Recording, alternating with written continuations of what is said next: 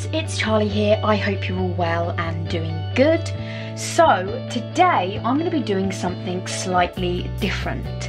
I am always being asked to do wrap-up videos and to talk more about the books that I show in my book hauls, because obviously I do a lot of book hauls, and that is definitely something that I want to do more of. However, wrap-ups don't really work for me because I don't always read enough books to warrant a whole video on them. I suppose, like all of us, sometimes we have good reading months and sometimes we have bad. So sitting down each month to do one, it just wouldn't work for me, and I feel like it would maybe put me a bit under pressure. So I have decided to start a new series of videos, which, as you can see by the wonderfully inventive title, is called What I Read Recently.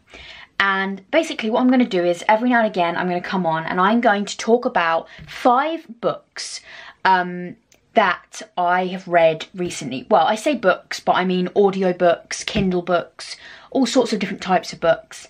And I'm going to let you know my thoughts on them. I'm going to pick books that I feel strongly about in one way or another, whether that be I really hated them or I really loved them, just because I feel like that's better than just talking about books that I don't really have a lot to say on. And hopefully as well, this will be a good way for you to see what I'm currently reading, because sometimes I will talk about the books that I'm currently reading.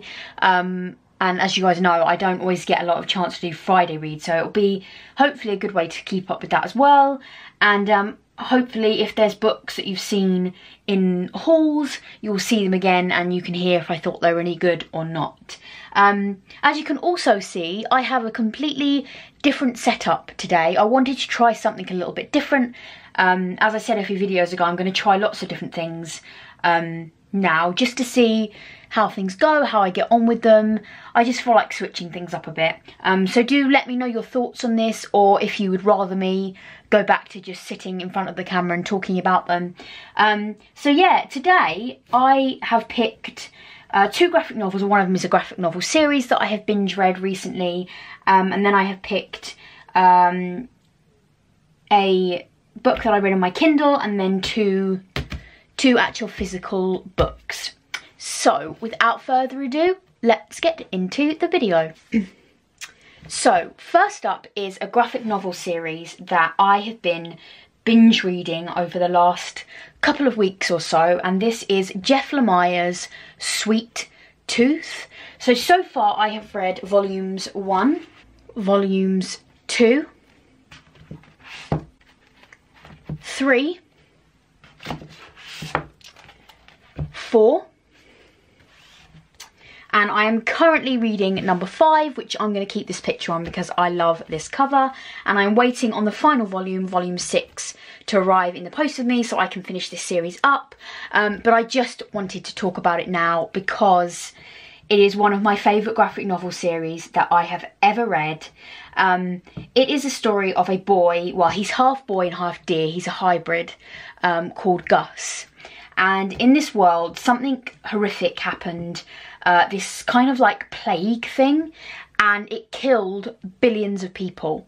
And it was after it killed all these people that children like Gus started to be born, and for this reason they are hunted for either money or for research purposes. So Gus lives with his dad in this cabin in the middle of the woods where no one can get to them or harm them, and his dad tells him basically never ever leave the woods because it is dangerous out there. So they live together, they have this quite nice life together, although Gus is obviously very secluded. But then one day his father dies, and Gus kind of has no choice but to start leaving this cabin and fending for himself, where he comes across a guy called Jepperd. And Jepperd says that he can take him to this place called the Preserve, which he says is a place for hybrid children to keep them safe. And in terms of synopsis, that's all I'm going to say, because I don't want to give too much away if you haven't obviously read this series yet. But so much happens even in the first volume. If I said any more about that, it would give away too much of that one, let alone the rest of the series. But as I said, I originally... So I originally only picked up volume 1, and then I was halfway through and I just thought, okay, I need all of these now. And as I said, I have binge read them all within a week or so. It's just the most fantastic series. The characters are wonderful. Gus in particular, I really have just fallen in love with, and I really care for him, and all of the other hybrid children that he meets along the way are just completely wonderful. And it's just this well-rounded story. Every time you feel like you can trust somebody or you've got something worked out, then something else happens, and it really, you just don't know what is going to happen next. I mean, they're only thin volumes, they're only like 100 and something pages, as you can see. Obviously the graphic novels, they're only short, but so much happens, and they always end on this sort of like almost kind of cliffhanger moment where you think, oh my god, I just need the next one right now so I can carry on with this series. The artwork, let me just swap these over and show you volume 1. Obviously I don't want to give you the artwork of the 5th volume yet. Okay, so the artwork is absolutely amazing. Let's see if I can find you. Okay, so this is Gus and Jeopard as well. And what I like as well is that each new character that comes into it, you start to learn a bit more about them and why they behave in the way they do. Like with Jeopard, in the 2nd volume, you find out more about him, which is great. Something else I really like as well is that when you get to the next volumes, I won't show you, you get this little kind of previously bit, and it tells you what has happened in the story up till now. So even if you had a while in between volumes, it really helps you to remember what has gone on. And yeah, it's just the most fantastic action-packed series. It is very sad at times, but don't let that put you off. It just adds to the story, and I think it's sad because the characters are so wonderful, so you're really rooting for them. And Jeff Lemire is not afraid to like do really bad things to some of the best characters, but again, it just all adds to the story, and it's just wonderful. Even if you're not a fan of graphic novels, I would still highly recommend giving this series a go, because I feel like it's such a good story that you can kind of forget that you're reading a graphic novel, if that makes sense. So yeah, definitely give this series a go. As I said, it's only 6 volumes long, so it's not going to take you very long to get through them all. Well, it definitely won't take you long to get through them all, because once you've started, you won't be able to stop reading them. The next book that I want to talk about, I read on my Kindle, and this is The Childfinder by Renee Denfeld. This is an adult thriller, and in this, a young girl called Madison went missing while she was out searching for a Christmas tree with her mum and her dad in this big snowy forest, and she has never been found. The police kind of have no leads, and it's quite a few years have passed since it happened. So her parents contact a woman called Naomi, who is also known as the Childfinder, because she has this uncanny ability to find missing children, partly down to the fact that when she was younger, she was a missing child herself. And it's about her trying to find this girl, but we also have chapters which are from the little girl's perspective, and also from the guy that has taken her, which is really interesting. You guys know I love that kind of perspective. And I kind of have mismatched feelings about this book. I gave it 4 out of 5 stars on Goodreads, but I'm kind of feeling like I maybe should have given it a 3 now. The 4 stars was for the beginning half, because I loved it. It was fantastic, it was gripping, and also for the writing, because the writing is absolutely beautiful. The part where we hear from Madison herself, it's like reading some kind of fairy tale story. The way it's written is fantastic. And so I really liked that, and that's what I gave it 4 stars for. But this book for me had 2 faults. The first was that at times, particularly at the halfway point, it started to drag for me, and I felt myself kind of glossing over and purely starting to read just to find out what happened to this girl. It started to sort of get a tiny little bit repetitive, particularly with the chapters with Madison herself from her perspective. And the other thing is that even though we have those three sort of main characters that we hear from, there are other characters that we hear from as well. And those bits aren't in separate chapters. So you'll be reading a paragraph and then the next paragraph will just straight away be in someone else's perspective. And at times that was a little bit confusing because I had to sort of go back and find out who I was listening from again. So I wasn't a big fan of that. But then that may just be something that I don't necessarily like. But generally, as I said, the writing was beautiful. It was gripping most of the time. There was lots of twists and turns. And I think I would recommend picking up this book because I know a lot of people have loved it, and I know a lot of people, a lot of you guys would absolutely love it. And so I don't want to say don't pick this one up.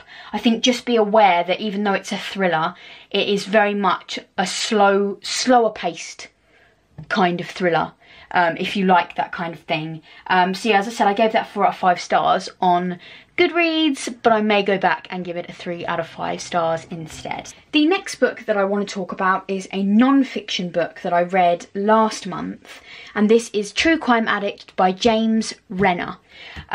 So obviously this is true crime, and this follows James Renner and his sort of investigation into the disappearance of a young girl called Maura Murray. So Maura Murray went missing in rural Hampshire back in 2004, and it's always kind of been an unexplained disappearance. She has never been found. To be honest, not even really many clues have been found, but the circumstances surrounding it were very, very intriguing. There's lots of weird things that don't really make sense.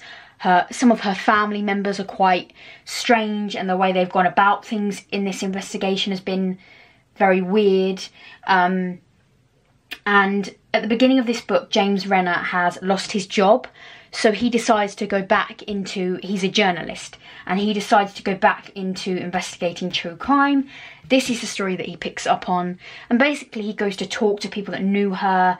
He finds out about the events that led up to it, like what happened a few days leading up to it, strange behaviour that she showed, and he sort of finds out more about this girl that she was, and maybe she wasn't necessarily as perfect as everyone sort of, her family sort of made her out to be. And he also goes back to the place that she was last seen, and he goes to places where people have said that they've seen her, and it's just fantastic. It reads like a thriller. It is completely addicting, and again, just like I said with the graphic novels, even if you don't like non-fiction, I would definitely give this a go, because as I said, it does read like some kind of thriller. And yeah, I just felt completely absorbed in this, and I kind of felt like I was conducting my own investigation as I found out more stuff about the case. So I would definitely highly recommend this one. I gave it 5 out of 5 stars on Goodreads. The next book that I want to talk about is another graphic novel, and this is Behind You by Brian Coldrick, and it also has an introduction by Joe Hill, who of course is the son of Stephen King. Now, this graphic novel is very different in that it isn't one whole story throughout it. These are, each page has one picture and one bit of text. So I'll just show you inside. I hope, oops. Okay, so here you can see there's one picture, and then the piece of text says, "Still behind you." And each one is completely different, as you can see, but the only common thread they have is that each one, in each picture, somebody is being pursued by something behind them. And so basically we get this one line, and then we can kind of make our own stories. We can think about what we thought led up to this moment, what we thought happened afterwards, and it is just so unique. Again, just like Sweet Tooth, it's one of my favourite graphic novels that I have read this year.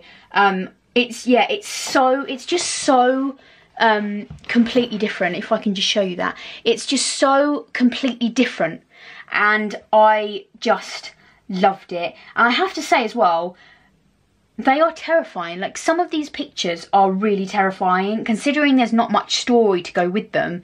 That really says a lot about the illustration and also about the few words that are there. I just absolutely loved this. It's quite hard to get hold of though, but I think you can find it on eBay and maybe the Book Depository as well. I would highly recommend getting a copy of it if you can. And it's one of those books as well, you don't have to read it all the way through, although I did because I didn't want to put it down. But you can sort of dive back in and out of it. Yeah, so I absolutely loved this book and I highly, highly recommend it. And that is Behind You by Brian Coldrick. And then the last book that I want to talk about is a semi-definitive list of worst nightmares by Crystal Sutherland. This is one of, if not my favourite book of this year so far, and considering it is a YA contemporary, that says a lot, because you guys know I don't really like contemporaries very much, but this is absolutely fantastic. It is about a girl called Esther whose family have basically had this curse bestowed on them, which means that they are all doomed to face one of their worst fears in their life. So her father is agoraphobic, so he hasn't left the basement in years and years and years. Her brother is scared of the dark, so the house is always completely lit up. Her mother is scared of bad luck, so if she goes outside and, I don't know, there's a black cat, she will go back in and she won't leave the house again. But when this book starts, Esther doesn't really have a worst fear. She doesn't really know what that worst fear is. So she writes her semi-definitive list of worst nightmares, which is basically a list of things that she tries to avoid so that she doesn't have to come up against the same fate that the rest of her family have. And then she meets a boy called Jonah. And Jonah basically says to her, you can't live your life like this. You need to face these fears. So they work through this semi-definitive list of worst nightmares and try to find out what it is that she is terrified of. And it is just the most fantastic book. Just, it's so different. You know, you have, her grandfather was a detective before he became ill, and so you find out about his fear and, you know, how this curse started with her granddad when he met death. When he was investigating the murder of 2 young girls. There are ghosts. It is just so fantastically different. Even the chapters have really good names. This one says String Lights and Serial Killers. What was the other one? Just trying. Oh, here we go. The House of Light and Ghosts. It's just wonderful. The characters are kooky. For example, Esther never goes out of the house unless it's in fancy dress. She always wears fancy dress stuff. And it's just brilliant. Of course, I gave it 5 out of 5 stars on Goodreads. And I'm going to say it again, even if you don't like contemporary, give this book a go. It was truly wonderful. By the way, this is the US edition because I preferred this to the UK one. So if you do want this edition, you can get it from the Book Depository or eBay or Blackwell's as well. Yeah, I highly recommend checking this one out. So that's it. Those are 5 books that I have read over the most recent months. I really hope that you enjoyed this different kind of video. As I said, do let me know your thoughts on it down below. And I will see you all very soon for another video. Bye!